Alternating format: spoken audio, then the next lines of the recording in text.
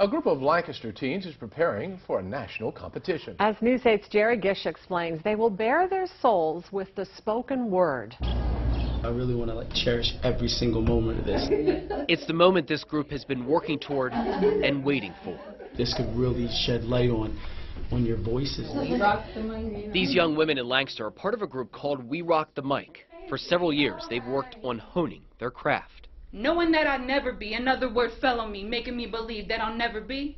In poetry and spoken word, they've been expressing the feelings that can sometimes overwhelm. Now, since I know how to let my feelings out, it's like the weight is off my shoulders. Like, I feel like now I'm more free. The next step, the group has been chosen to compete in a national spoken word competition. Brave New Voices, an appropriate name for what these students do. Stay in a child's place.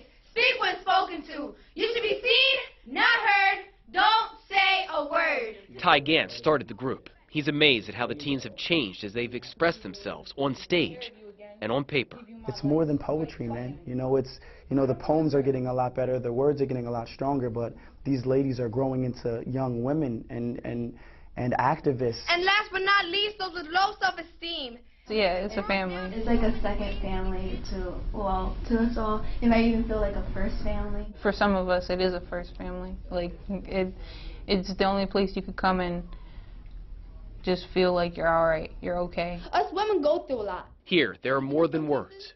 There's love, laughter, and acceptance. I think that there are some people out there who are scared to voice their opinions, and I think that once they see that we're able to do it, then they're going to continue, and then they're going to want to do the same thing. Jerry Gish, News 8.